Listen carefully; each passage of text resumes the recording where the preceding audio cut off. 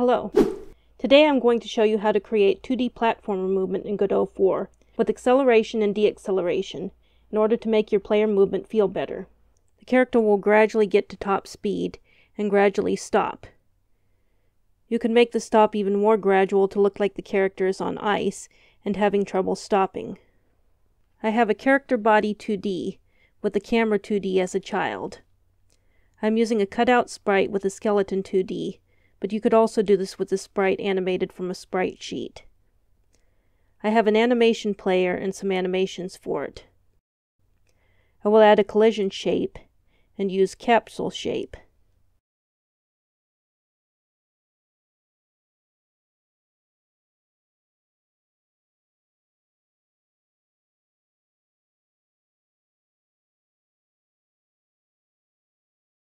We will add a script. In Godot 4, there is a built-in script for platformer movement. We'll start off with this, since we do not want to do any more work than we have to. To go over briefly how this works, velocity is a vector2 property in the character body. Its x stores the horizontal velocity of the character body, and its y holds the vertical velocity. If the character is not on the floor, we will fall with gravity. If we jump, we will add the velocity of the jump to y. To get the horizontal velocity, we are using user inputs for right and left. This will return a number between -1 for the left input and 1 for the right input, depending on which or if both are pressed. If both are pressed, you will get 0, and they will cancel each other out. If direction will return if direction is not 0.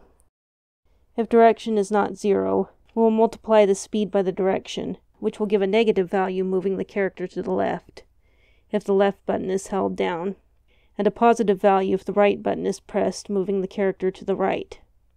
Move and slide will move the character using the velocity property.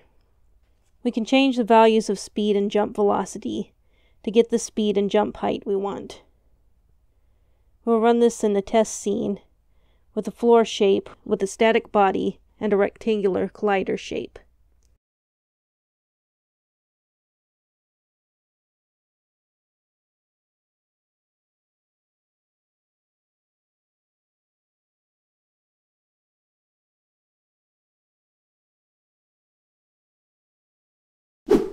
We'll start by adding custom inputs to use in the script.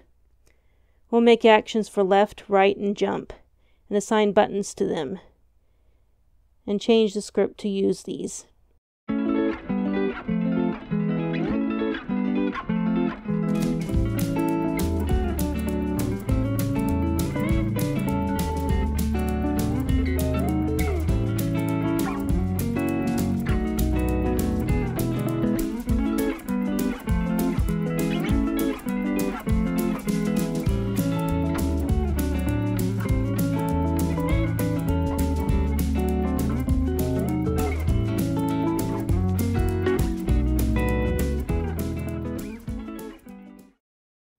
Next, we will get the character to face the direction we are moving.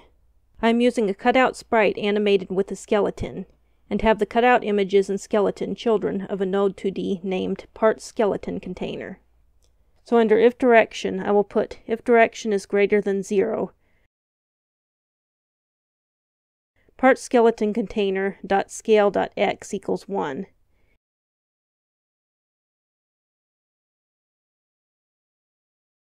And else part skeleton container dot scale dot x equals -1.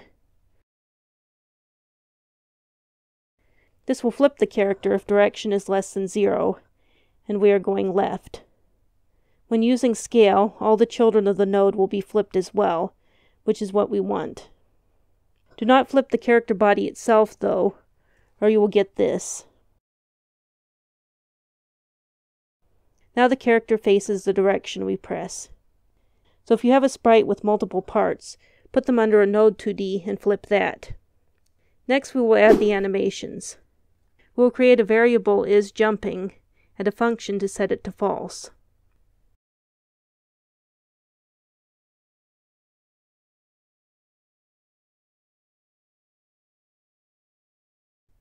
We'll go to the jump animation, add a call method track,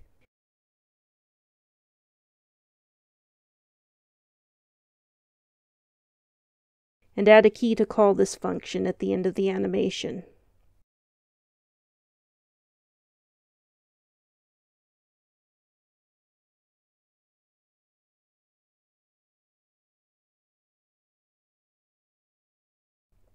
We'll set isJumping to true when the jump button is pressed, and play the jump animation.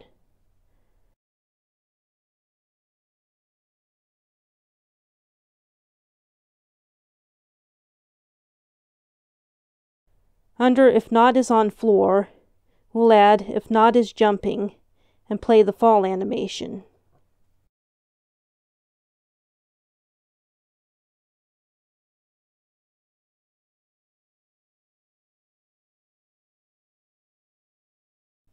Then under if direction, we will play walk, if not jumping and is on floor.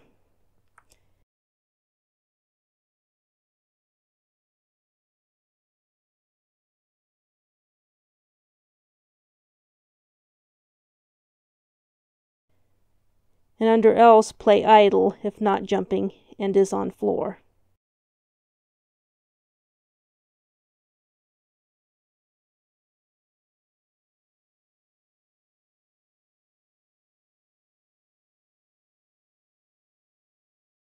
Now for the acceleration and deacceleration. We will use Lerp. Lerp takes three values: the first value that we are moving from, the second value that we are moving to, and a weight between 0 and 1.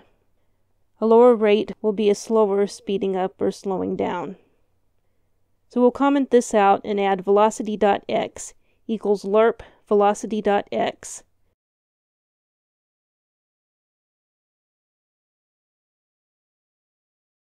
Direction times speed, 0.2.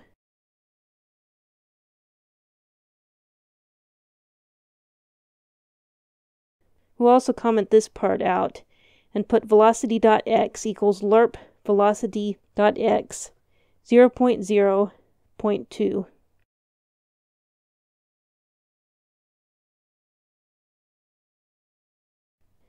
Now when we run, we have a gradual speeding up and slowing down. We could make it more dramatic for an icy floor.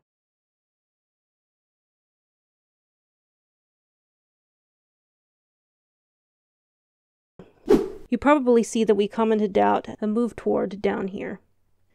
So you may be wondering, what is that and how is it different from Lerp? With move toward, the value changes by the same amount every frame. The third parameter is the value by which the value will be changed.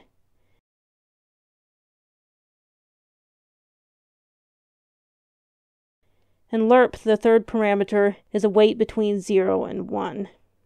The weight is a percentage, and Lerp smooths between the two values by this percentage. Lerp 0, 1, 0.5 will give you 0.5 because that value is 50% between the values. Lerp 0, 1, 0.2 would return 0.2 because that is 20% between the values.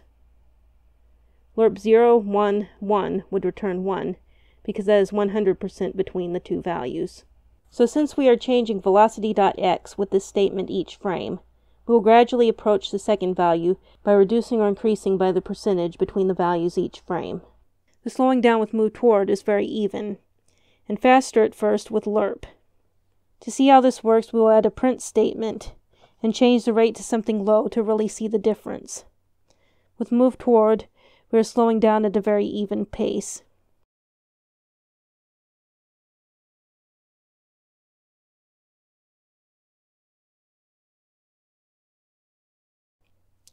Now we'll comment that one out and uncomment the other.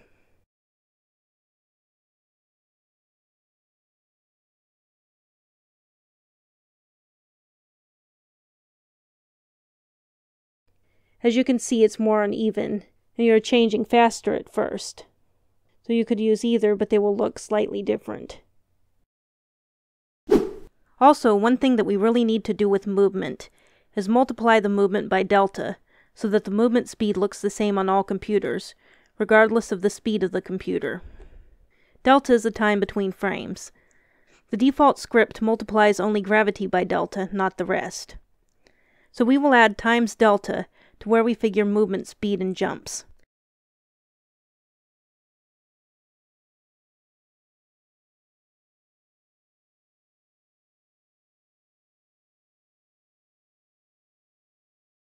Multiplying by delta makes the movement much slower with these values. So he isn't jumping at all anymore.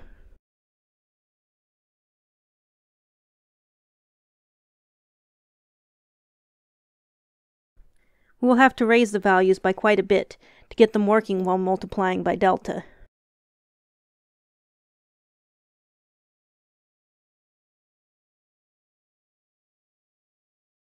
So now we have a character controller with acceleration and deacceleration. Thanks for watching. If you found this helpful, please like, comment, and subscribe. If you would like to see how I set up skeletal animation of this character, you can see that in this video. Thank you.